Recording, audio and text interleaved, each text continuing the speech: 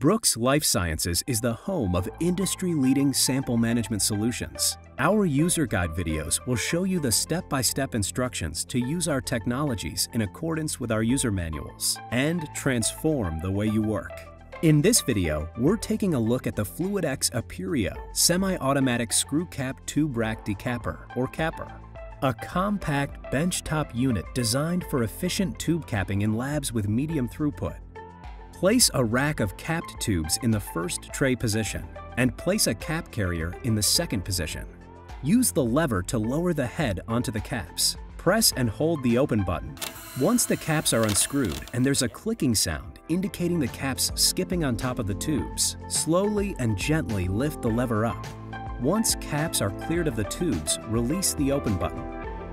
From observing the decapping process, keeping the cap drivers turning throughout the whole process avoids picking up tubes when lifting up.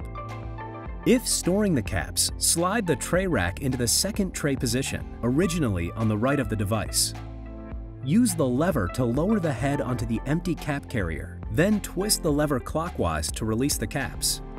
To recap, press and hold the right control button on the lever so the drivers begin turning. Use the lever to gently lower the head onto the caps. Once the caps are engaged on the head, let go of the close button and use the lever to raise the head.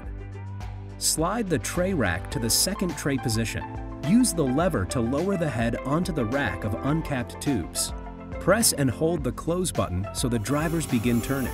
Once the caps are installed on the tubes, let go of the close button. To eject, twist the lever keeping the head in the down position. Then use the lever to raise the head. Brooks Life Sciences is here to support you with a range of versatile, durable sample management solutions that are designed to protect your samples at every step. Talk to one of our experts to find out more. Call us today for more information.